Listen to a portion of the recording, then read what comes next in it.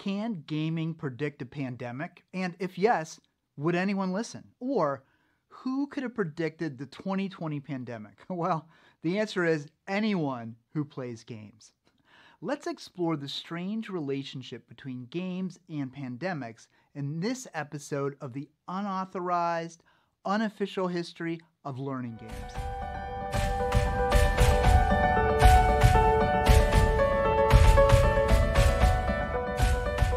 Let's go back to 2019. During that time frame from January to August, an interesting activity was taking place all across the US.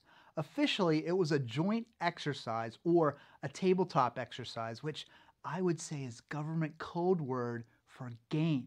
The exercise was called the Crimson Contagion. Sounds ominous or like a really cool video game.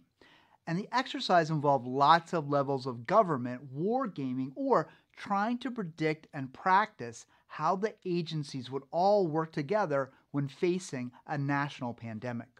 The goal was to test the capabilities and capacity of the federal government and the 12 states involved in the mock pandemic to see how they would react to the situation, if they were prepared, and what practice they needed in addition to what they were doing. Several articles describe the Crimson Contagion exercise unfolding in a manner where the highest level of government begins to learn about a global spread of a dangerous virus in cities like London and Seoul. It's a virus that's bad enough that some countries begin imposing travel bans. In the tabletop exercise, the crisis initially erupts in Chicago and not New York, but the consequences that unfolded in the exercise have eerily played themselves out in a manner similar to what happened in New York and across the rest of the United States in 2020. In the Crimson Contagion exercise, the team discovers an outbreak of a respiratory virus that begins in China and spreads throughout the world by air travelers. One of the symptoms in the exercise is a high fever, one is cough. Then during the course of the exercise, the United States detects the disease in Chicago, and 47 days later, the World Health Organization declares a pandemic. Sound familiar? That's what happened in the Crimson Contagion exercise. And then, by that time in the exercise, it was too late, right? Millions of Americans became infected and hundreds of thousands died in this mock training exercise called the Crimson Contagion. In fact, the Crimson Contagion exercise was what was called the most concrete and visible transition exercise that dealt with the possibilities of pandemics that was created. This is what games can do. They provide visible, tangible experiences. It has been reported that the Crimson Contagion exercise actually pointed out many of the weaknesses the United States encountered while dealing with the actual pandemic.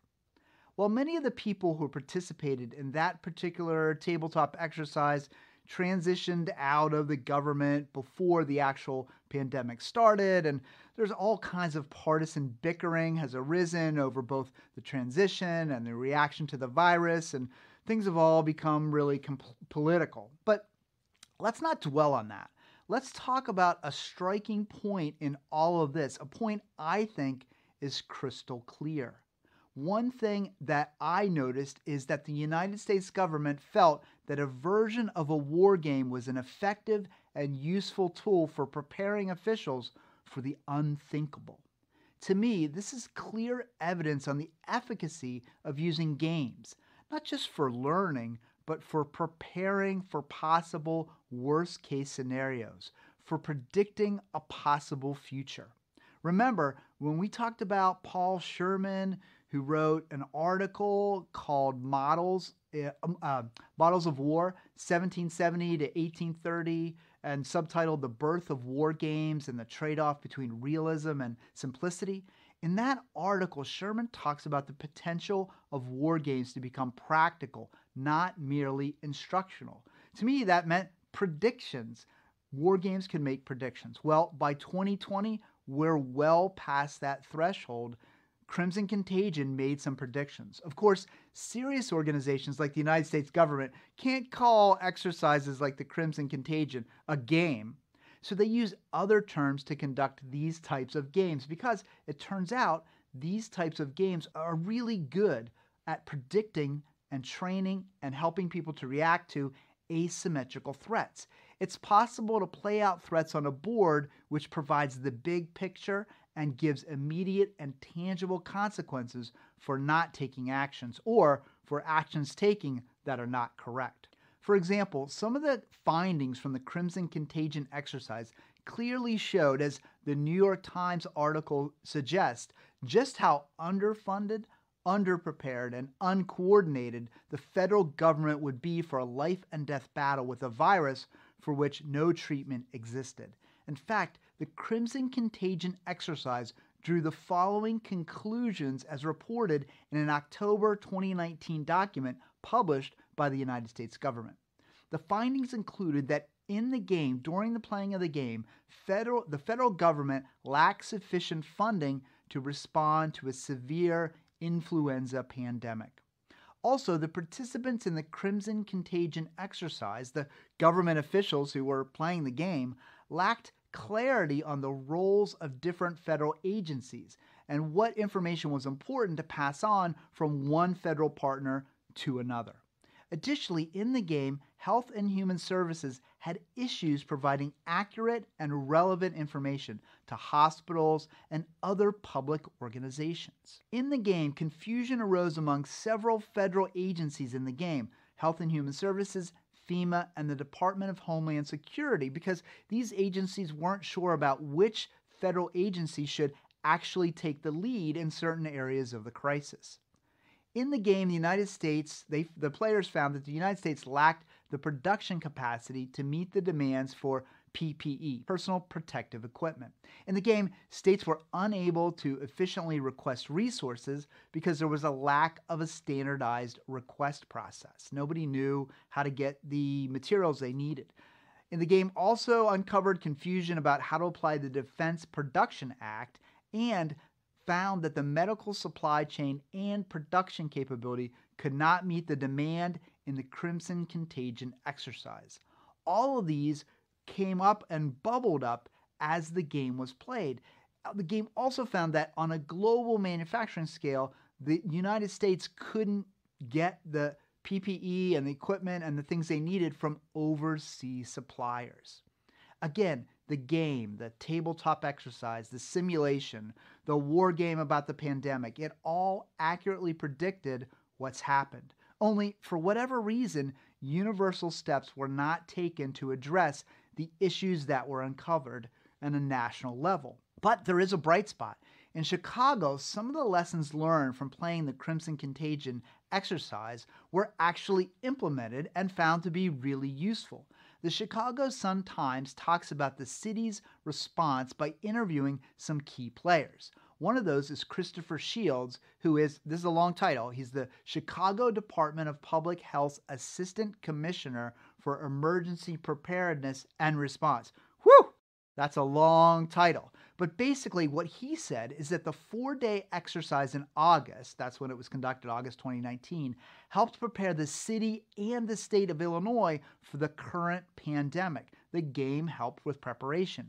He says that after the exercise, officials in Chicago worked on several things: ways to have better communication during actually deadly crises, ways to improve the handling of shipments of medical supplies, ways to set up field hospitals and morgues, unfortunately, ways to feed hundreds of school children, and ways to take steps to help ensure that millions of people stay away from each other and help slow the spread of the disease. So lots of good things happened.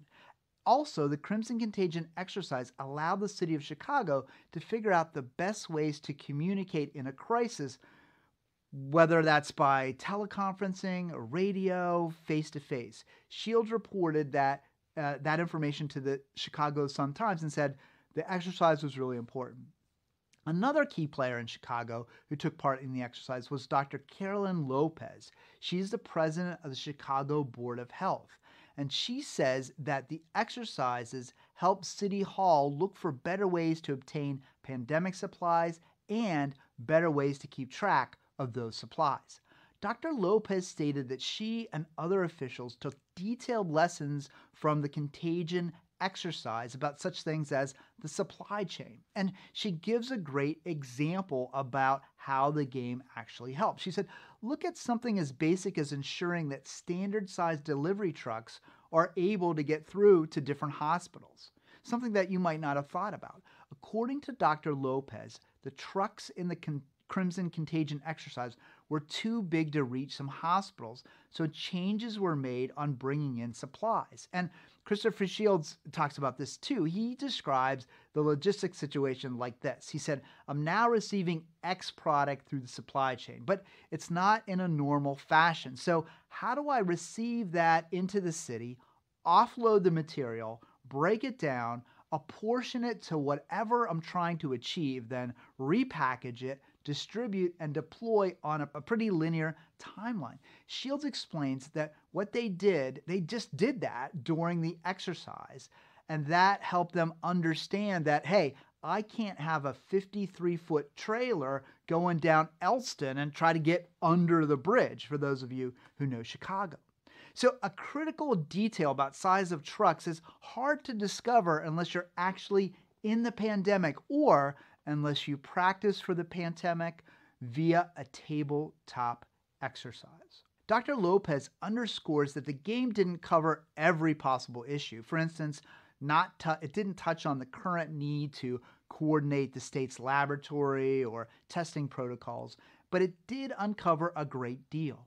Dr. Lopez confirms that the Crimson Contagion dress rehearsal helped prepare Chicago for what's become the massive impact of the coronavirus.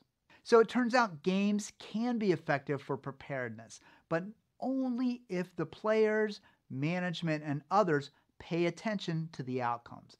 Just like the Japanese admiral bullying the umpires in war games leading up to the Battle of Midway, ignoring outcomes of games can lead to catastrophic results. You've got to pay attention. So the point is not to dwell on what happened or, any of the political bickering. The point is to ask ourselves, what lessons can we learn from the mistakes that were made? One really critical lesson, and this might sound harsh, but don't conduct a corporate learning game if you're not going to heed the results. It wastes everyone's time.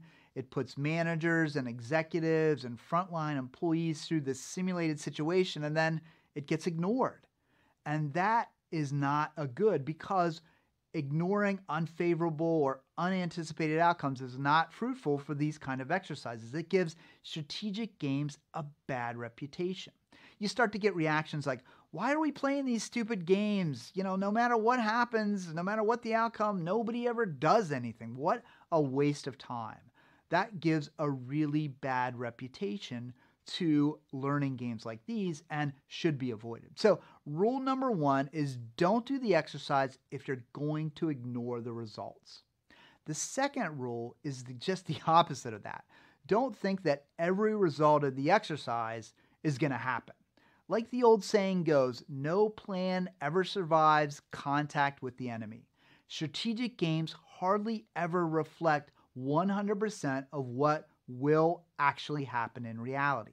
Strategic games like Crimson Contagion are approximations built on models. The outcomes are only as good as the models and what everybody can think of, as we mentioned in previous episodes. So review and carefully consider the results, but don't blindly follow them. They are one source of input. They should not be your only source of input. The third rule is that everyone must take the activity seriously and act in good faith.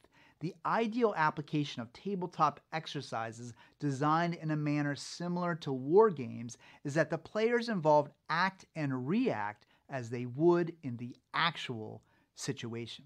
You need to stress to all the players that the game is to be taken seriously and that the outcomes will be impacted by how realistically all the players react. In the Crimson Contagion, the outbreak began and escalated tremendously in Chicago. Even to this day, Chicago has not been hit as hard as some other cities in the United States because locally they took the results seriously. They acted on the results, and that was very helpful. The fourth rule is that games won't uncover everything. Don't expect every single aspect of every situation to be addressed by the game. It's just not possible. Remember Admiral Nimitz? He said that every possible World War II contingency was played out in the war game, except they didn't expect the kamikazes. There will always be areas that will be missed. Understanding that reality is a helpful part of planning and is part of playing strategic war game type exercises. Keeping these rules in mind will help you to develop and ultimately implement an effective strategic war game type activity. Those activities will help you both predict the future and teach people how to prepare for it.